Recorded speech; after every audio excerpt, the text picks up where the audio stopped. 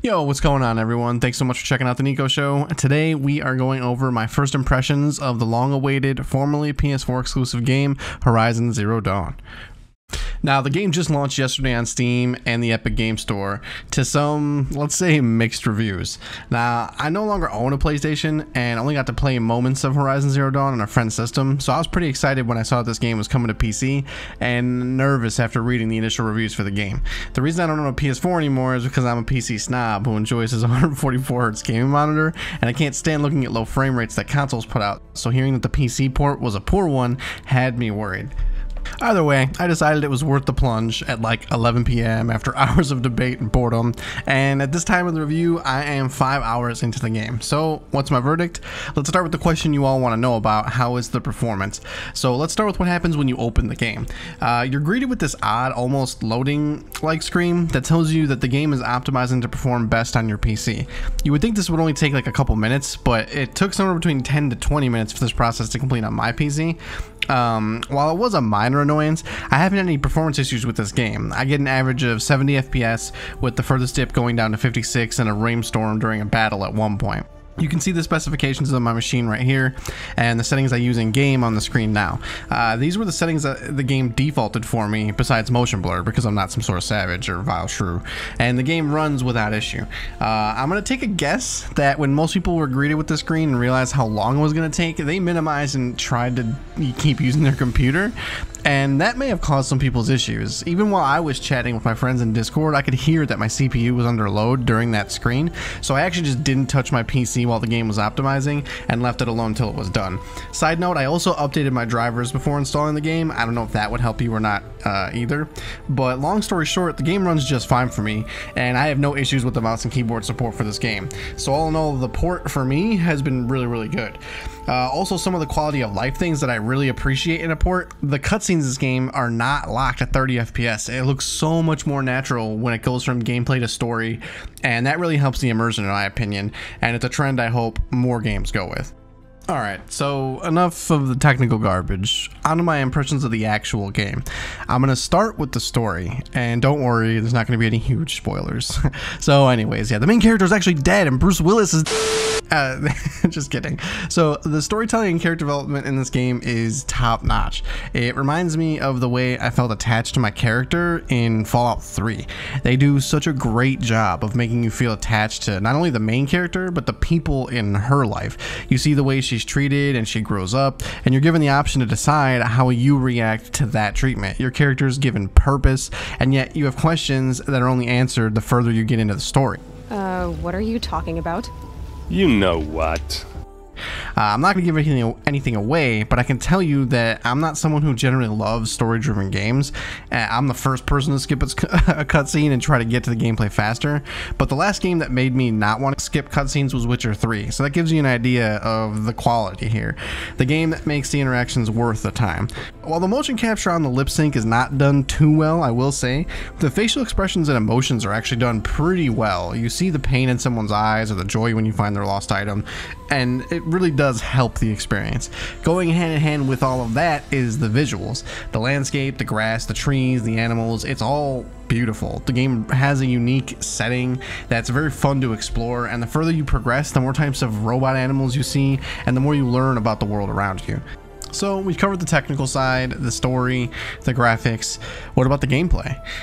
Generally in a story-driven game, this is where I get lost. Too often, a game doesn't have enough engaging combat or exploration to make it worth my time to continue with the story, and it almost feels like a chore in between plot lines. Thankfully, so far, Horizon Zero Dawn is not one of those games for me. I'm playing on the hardest difficulty and have been very happy with that experience. Many games make the mistake of turning the difficulty into a chore, an almost anti-fun mechanic to punish you, but Horizon Zero Dawn instead just makes the combat more difficult and nothing else. You'll still respawn close to where you died, and there isn't too much of a punishment for dying. This may be a turnoff to some, but I think this model fits perfectly in this type of story-driven game. Each enemy is still dangerous and can kill you if you aren't careful, but you aren't punished for being beaten so much that you'll lose the will to continue. I love Dark Souls, but I was very happy that this type of model was not carried over into a game like this. So one of your main weapons is the bow, and it feels really good on PC with the mouse and keyboard. Aiming for weak points is surprisingly hard, and they're not that forgiving with the hitboxes. So you better hit that weak point or headshot pretty accurately or it won't hit, which is something that I wasn't expecting, but I'm pleasantly surprised by. The bow is then paired with your melee weapon, the spear. The spear is really nice because switching between the two is really easy to do. Right clicking aims your bow and left clicking alone swings your spear, so there's no need to switch weapons, making the combat feel fluid and natural. It has a Witcher Dark Souls style dodge when enemies get close into melee range, but then it has more of a shooter feel when at a range with your bow.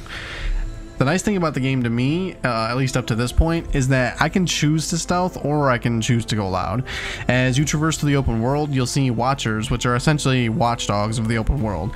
And if you choose not to fight them, all around the world are these tall patches of grass to hide in and stealth around with. Pair that with the focus device your main character has, and you can see enemy paths and avoid them, or use it to trap them and kill them. All the options have benefits, and I really enjoy this part of the combat. You'll find yourself sometimes not wanting to deal with the enemy and stealthing your way through, and other times needing the materials off of them and killing them. So it's a very good balance. So that pretty much does it. I'm 5 hours in, and I have no real complaints about the game. The combat is fun and engaging, the characters are memorable, the setting and open world are fun to explore, the graphics are stunning, and it's an overall great game. I personally hope more Sony exclusives find their way to the PC with this type of quality, because it would have been a shame if I didn't get to experience Horizon Zero Dawn. So this is the first time I have done a review on this channel, so for every game going forward, I'm going to put them into tiers, much like a tier list in a fighting game like Smash Bros.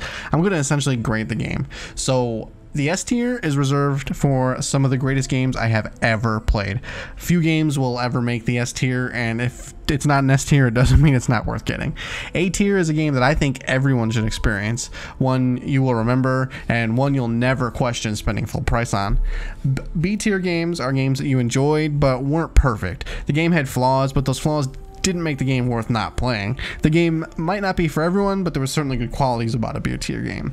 C tier games are games that come around often. They generally will be watered down versions of other games or just uninspired content in general. Plenty of people enjoy these games, but that doesn't mean they're great games by any means. D tier games are bad. They are games that do not meet the expectations of modern games in my eyes and have too many issues to be recommended. This is the first tier where I'm recommending that almost everyone not play the game, and the last tier would be the F tier. This is basically meme-worthy content, stuff that's so bad it's worse than, I don't know, WWE 2K20. I mean, just think of the worst game you've ever played. It's F tier. So what do I give this game? Currently, I'm putting it into the A tier. I think everyone should try this game. Even if you're not someone who generally likes story-driven games, I think you'll still find enjoyment out of this, and it's just impossible to say that this game isn't quality. So that's it. That's my first impression after 5 hours of playing the game. I hope this video was quick and concise and answered any questions you had. If you enjoy the content, please like and subscribe down below, and I will see you in the next one. Take it easy, guys.